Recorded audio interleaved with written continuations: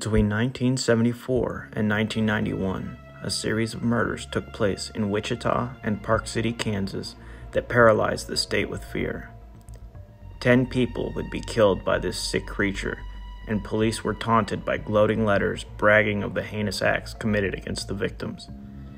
In one of these letters, the killer gave himself a nickname based on his method of murder: Dennis Rader, the BTK killer, with the motto, "Bind them, torture them, kill them."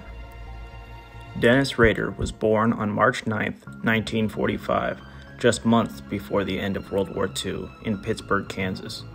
He was the first of 4 boys that the family would have. He later reported that due to the long hours that his parents worked, he felt ignored by his parents, especially his mother. Some aspects of his childhood were fairly normal, such as being in the Boy Scouts, and the people that knew him as a youth described him as quiet and polite. Yet, even as a child, Rader was developing sick and sadistic fantasies of murder.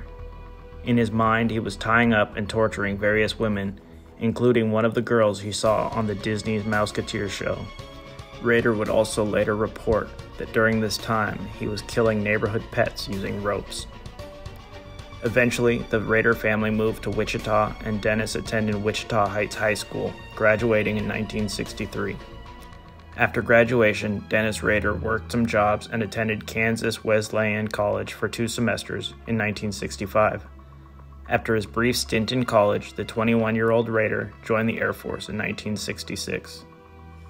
While in the military, Rader was stationed around the world. He spent the last 2 years of his service at a base near Tokyo, Japan, until he transferred to the reserves in 1970. While in the reserves, Rader was back in Wichita, Kansas. In 1971, Rader married a woman named Paula Dietz.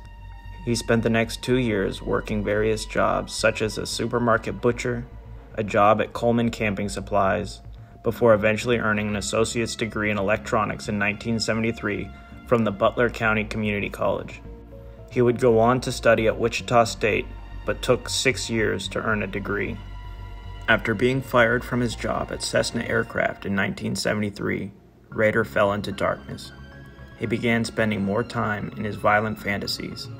After dropping off his wife at work, Rader would cruise neighborhoods looking for women to follow. He later described how he would fantasize about breaking into their homes and torturing them to death.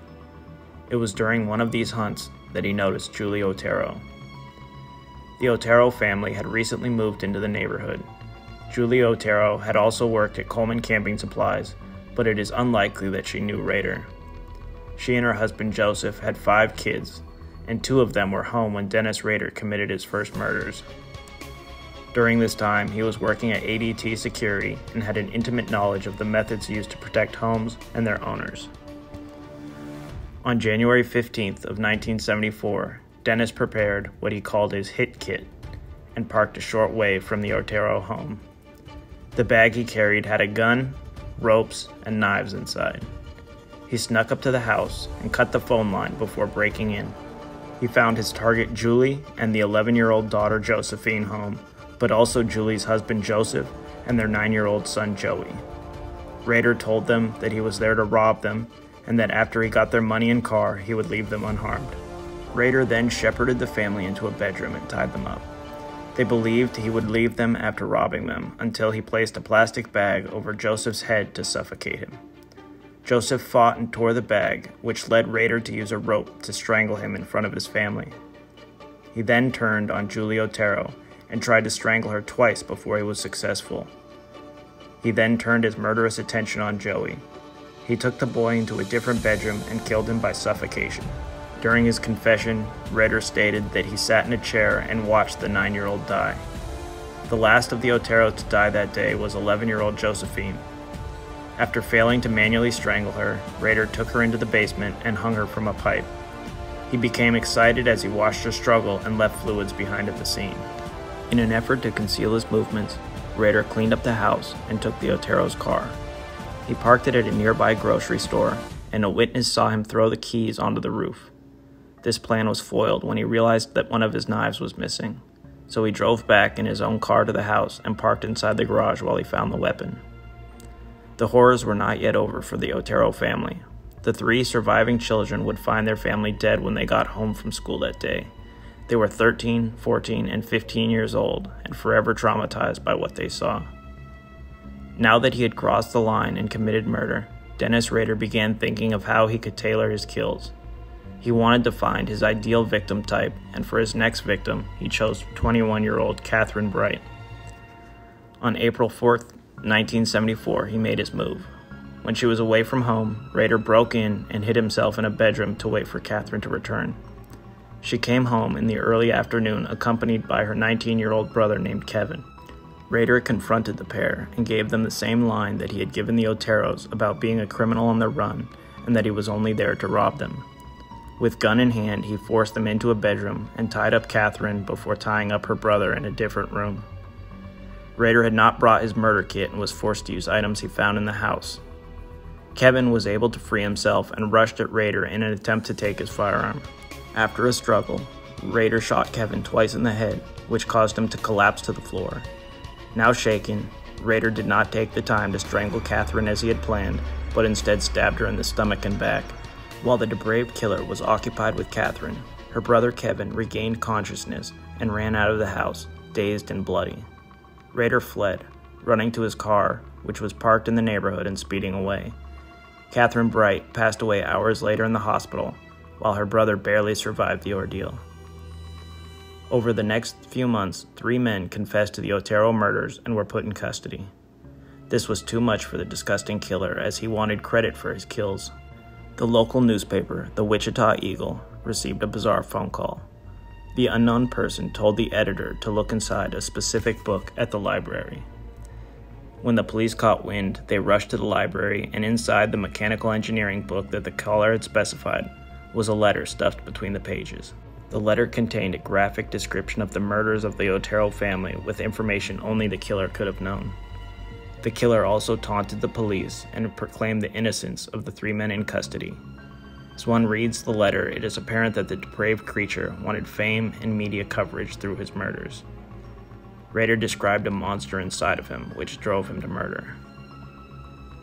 He signed off with the ominous statement that the code words for me will be bind them, torture them, kill them, BTK. They will be on the next victim. On March 17, 1977, the creature struck again. His initial target was unavailable, and so he walked through a neighborhood until he came across a young boy. Rader showed the 5-year-old Steve Relford a photo of his own family and asked if he knew where they lived. The boy said no, and the killer watched him walk home, then approached the house soon after and knocked on the front door. Posing as a private investigator, Rader talked his way into the home when Steve answered the door. Inside, he found 2 other children and their mother, Shirley Vian. When she came out of a back room, she was confronted by the barrel of a gun. She was homesick and bewildered as the monster explained that he had a sexual problem and that he would leave after he assaulted her. Shirley saw through the ruse, but for the sake of her kids, she went along with Rader's commands. They put the children in a bathroom with toys and blankets and then went to one of the bedrooms. Shirley smoked a cigarette, and Rader even gave her a glass of water after she vomited. He then tied her up and calmly placed a plastic bag over her head before strangling her with a rope. The children had told Rader that their neighbor was going to check in on them, so when Rader heard the phone ring, he packed up his murder tools and left. The monster climbed into his car and escaped as the children forced their way out of the bathroom to find the horrors that he had left behind. The next person who Rader targeted was 25-year-old Nancy Fox. On December 8, 1977, the creature cut her phone line and broke into her home. He waited inside her kitchen until she returned home from work. Then, with gun in hand, Rader commanded her to disrobe and then tied her up in the bedroom. Once she was defenseless, the monster strangled her with a pair of pantyhose, and as he did so, he told her that he had killed before. One day later, unsatisfied with the fact that Nancy Fox's body had not yet been discovered, Rader took things into his own hands. On his way to work, he stopped and reported the murder himself. Dispatcher? Yes, you will find a homicide at 843 South Pershing. Nancy Fox. I'm sorry, sir, I can't understand you. What is the address? 843 South Pershing. That is correct. When police arrived, they found the dead woman in her bedroom. There was a stain of human fluids on the nightgown beside her nude body. However, an autopsy found that she had not been sexually assaulted. After the discovery, Rader began corresponding with the media through disgusting letters and poems about his victims. On January 31, 1978, a letter arrived at the Wichita Eagle. It was an index card with a poem entitled Shirley Locks. The mail clerk did not make the connection to the murder of Shirley Vian and filed it with the classified department, assuming it was a Valentine's Day note. When the poem did not spark outrage, the killer tried something more direct. Instead of a poem that alluded to his victim, Rader wrote a letter to a local news channel. The letter asked the question, "How many more people do I have to kill before I get my name in the paper or some national attention?" It also included potential nicknames such as the BTK Strangler and the Wichita Hangman. In the letter, Rader also claimed that he was driven to kill by what he called Factor X. Wrote that this Factor X was what had led to the Jack the Ripper murders in London in the late 1880s, the Son of Sam shootings in New York, and the Hillside Strangler murders. During this time frame, there was also a poem riddled with spelling and grammatical errors sent to the media titled "Ode Death to Nancy." More than a year would pass before the BTK killer tried to strike again. On April 28, 1979, a 63-year-old woman named Anna Williams got home late. She found that her home had been broken into, and then a couple months later, some of her stolen belongings arrived in the mail with a note. The note said how disappointed the killer was that Anna had not come home before he had to leave. There was another poem filled with misspelled words. This one was titled, "Oh Anna, why didn't you appear?" In August of 1979, the police were getting exasperated by the hunt for the elusive serial killer. They began broadcasting the recording of the call he made in 1977 to report the murder of Nancy Fox. Despite the high volume of tips resulting from their efforts, none led to the disgusting creature's capture. A task force was formed in 1984 to catch the killer who was taunting the police. It was named the Ghostbusters. They began to categorize and sift through the evidence collected on the killer, cross-referencing it against other murders that fit the pattern of the BTK killer. There was not another murder until 1985, this time much closer to Rader's home. 52-year-old Maureen Hedge lived just down the street from the BTK killer, and he had been watching her. The two were casual acquaintances from the neighborhood, and on April 27th of 1985, he made his move.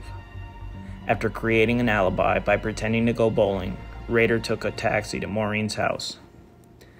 He broke in and concealed himself in a closet, waiting for her to return. Rader listened as she and a visitor entered the house and waited until the guest had left and Maureen went to bed. Then he rushed in, flashing on the lights, before leaping onto her and strangling her to death with his bare hands. What came next was one of the most horrific acts of the BTK Strangler. Rader took Maureen Hedges' body to the Christ Lutheran Church, which he served as a deacon at. There he posed her in various depraved and sadistic positions and photographed her using a Polaroid camera. When he was done, the depraved killer left her body in a ditch on the side of the road nearby, covered with some brush. The next to fall prey to the depraved killer was a 28-year-old woman named Vicki Wegerly. On September 16, 1986, Rader picked her from a list of potential victims and put his murderous plan into action. He dressed up as an employee of the phone company and knocked on Vicki's front door and asked her if he could come in and check her phone lines. Once inside the house, Rader fiddled with the phone until she turned her back to him. At this point, he pulled a .357 Magnum handgun and pointed it at her. The creature then took her into a bedroom and tied her up. However, Vicki broke free and a violent struggle ensued. Eventually, Rader was able to wrap a stocking around her neck and strangled her until he thought she was dead. Once again, the killer repositioned his victim and took photographs. By that time, he feared that the noise of their fight and the dogs barking in the backyard would draw attention to the house, so he took Vicki's car and drove away. When Vicki was discovered, she was still barely hanging on to life. Paramedics were rushed to the scene, but unfortunately they were unable to resuscitate her, and as a result of the attack, she died. There would be no murders for 5 years, although Dennis Rader did comment on another murder case. 3 members of the Fager family were murdered in 1988. Mary Fager entered her home on the 31st of December to find that her husband Philip and 2 daughters, 16-year-old Sherry and 9-year-old Kelly had been murdered. Her husband had been executed with 2 gunshots to the head, while the girls had been strangled. The distraught widow received a letter shortly after the killings in which the author claimed to be BTK. He said that he was not responsible for the murder of her family, but that he admired whoever had done it. In 2005, it was confirmed that Dennis Rader had written this letter. Before he would kill again, the disgusting monster would target a variety of potential victims. At this time, he was a Cub Scout leader and working as a dog catcher and compliance officer in Park City, Kansas. He was known to bully and harass single women, with one of them claiming that he had killed her dog without a reason. 2 of them would file restraining orders against him, but his murderous desires would go unfulfilled until 1991, when he killed again. On the night of January 9, 1991, 62-year-old Dolores Davis was at home, less than 2 miles from where Rader lived. After lurking outside for a while, deciding how he would get in, he used a cinder block to smash through a window on the patio door, then unlocked it and walked in. Dolores came running out of her bedroom to see what had caused all the noise.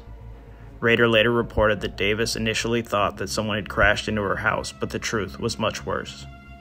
He forced her back into the bedroom and handcuffed her.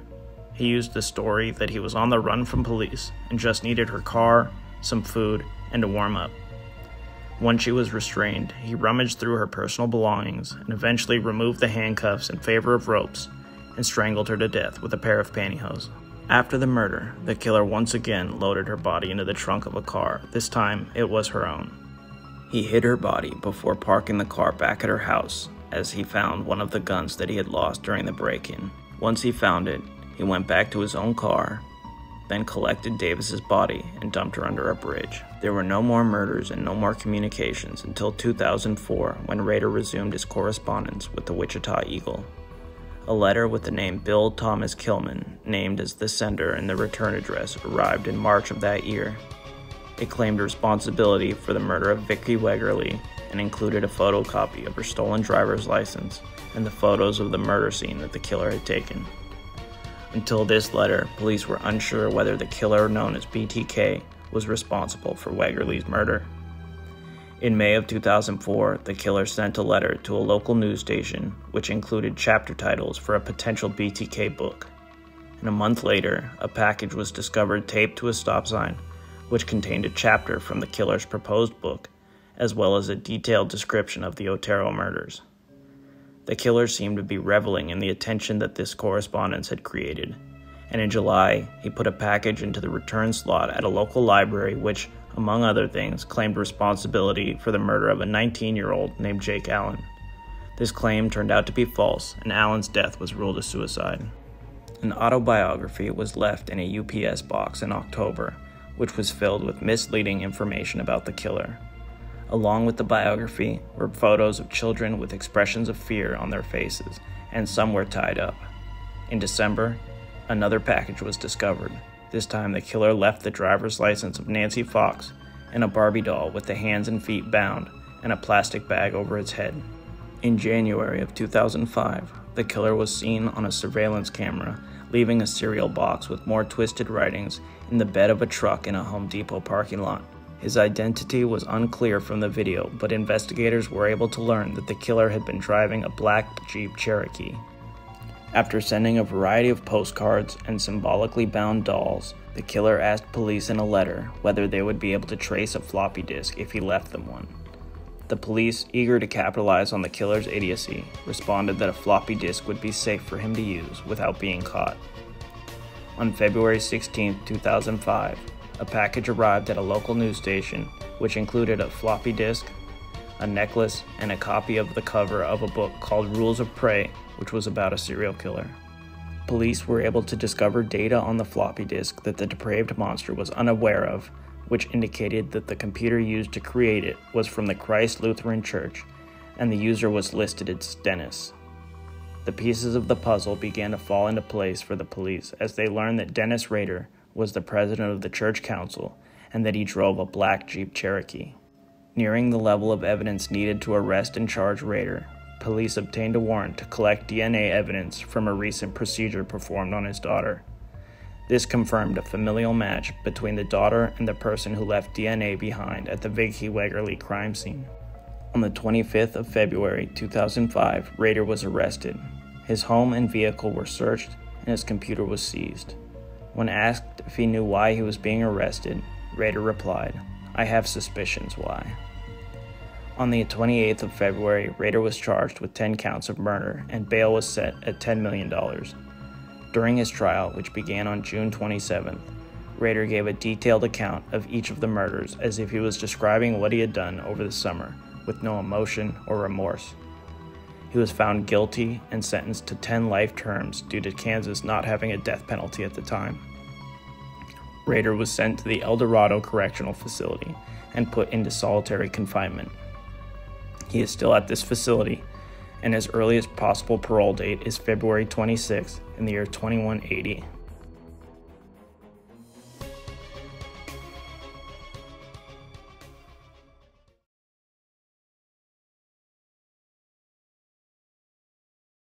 I need to find out more information. On that particular day, the 15th day of January, 1974, can you tell me where you went to kill Mr. Joseph Otero? I think it's 1834, Edgemore. All right. Can you tell me approximately what time of day you went there? Somewhere between 7 and 7:30. This particular location, did you know these people? No, that's no, that was part of my, I guess my what you call fantasy. These people were selected. All right. So you Okay. you were engaged in some kind of fantasy during this period of time? Yes, sir. All right. Now, when you use the term fantasy, is this something you were doing for your personal pleasure? Sexual fantasy, sir. I see. So you went to this residence, and what occurred then? Well,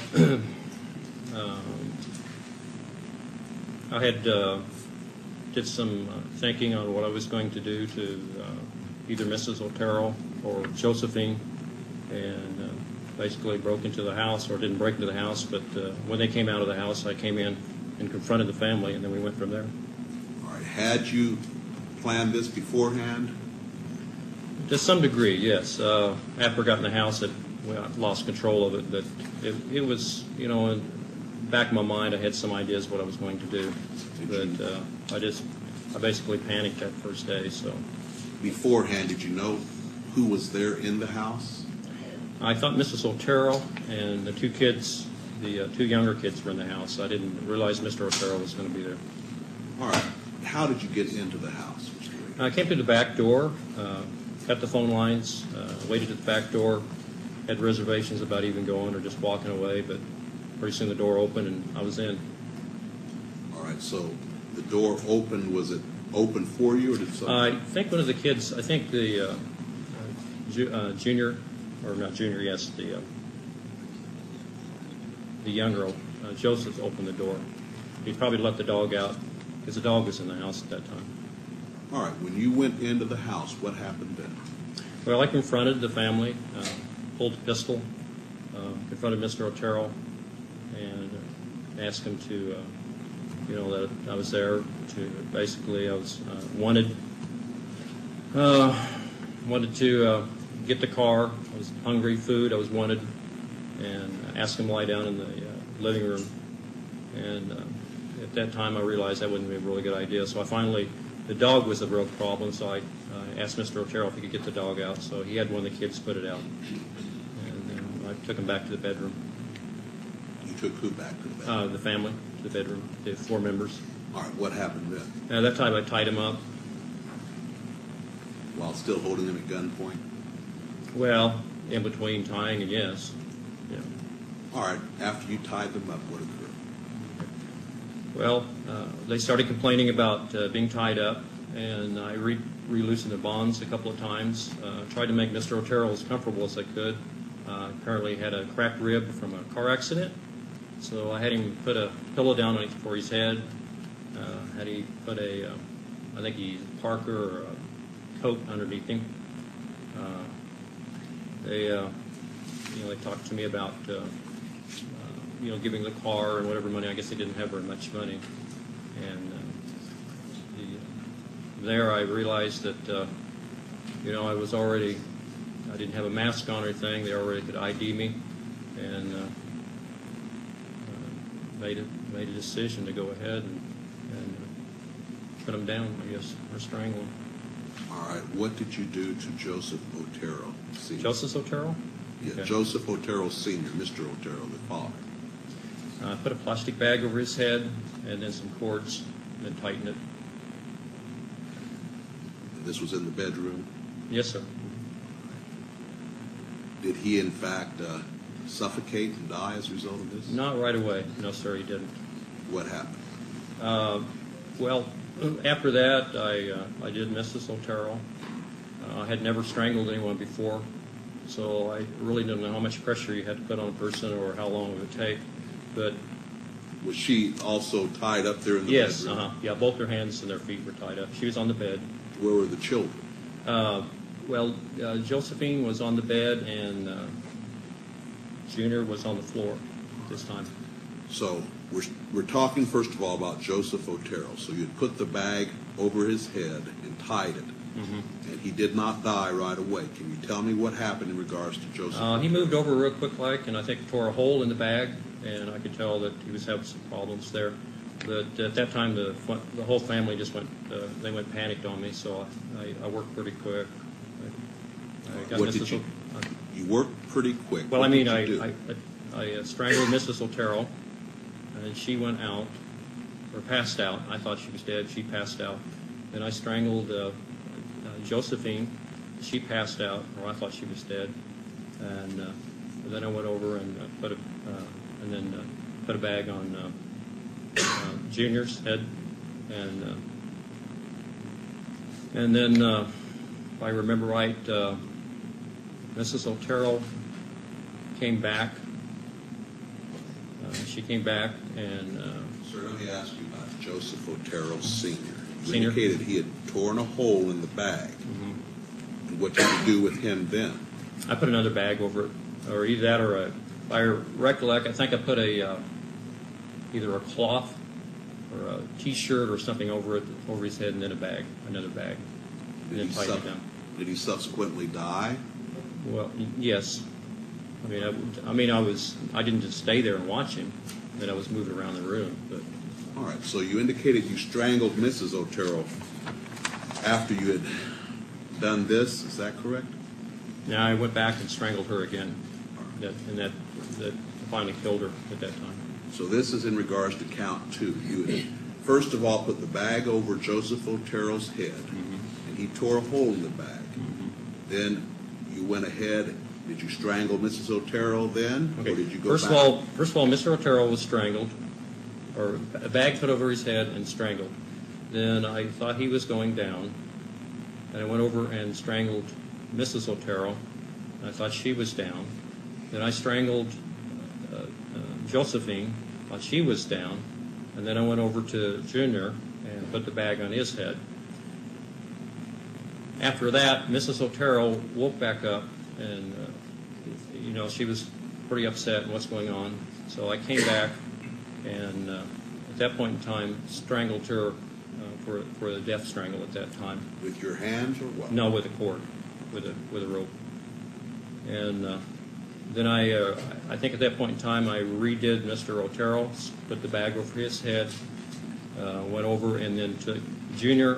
Before that, she asked me to save her son, so I actually had taken the bag off, and then I was really upset at that point in time. So basically, when Mr. Otero was down, Mrs. Otero was down, I went ahead and took Junior. I put another bag over his head and took him to the other bedroom at that time. What did you do then? Put a bag over his head. I put a cloth over his head, a T-shirt, and a bag so he couldn't tear a hole in it. And he subsequently died from that. And then when I went back, Josephine had woke back up.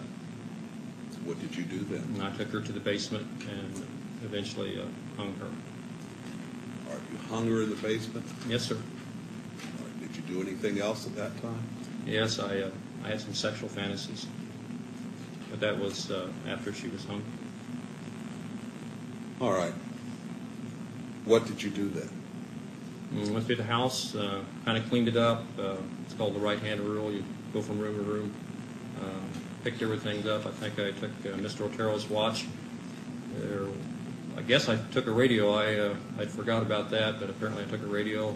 Why did you take these things? I don't know. I have no idea. Just What happened then? I got the keys to the car. In fact, I had the keys, I think, earlier before that because I wanted to make sure I had a way of getting out of the house. And clean the house up a little bit, make sure everything's packed up, and left through the front door. And they went over to their car, and then drove over to Dillon's and left the car there. Then eventually walked back to my car.